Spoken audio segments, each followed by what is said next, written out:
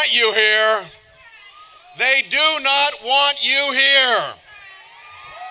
They don't want your voices heard. They got the lobbyists. They got the super PACs. They've made the campaign contributions.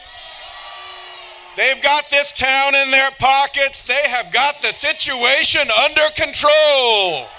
Generations. Are we going to betray future generations? We are going to help Barack Obama win this fight and make this right.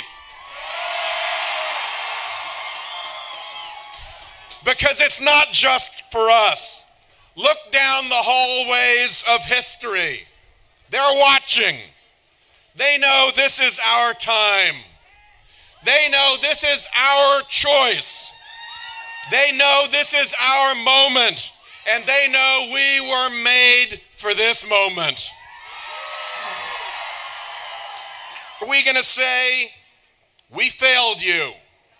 No chance. No chance. We are going to have the president's back, and he is going to have our back, and we're going to look down the hallways of history to those children and grandchildren and great-grandchildren, and we're going to say to them, yes, we did. We are going to say to them, this was our time, and this was our choice, and by God, yes, we did.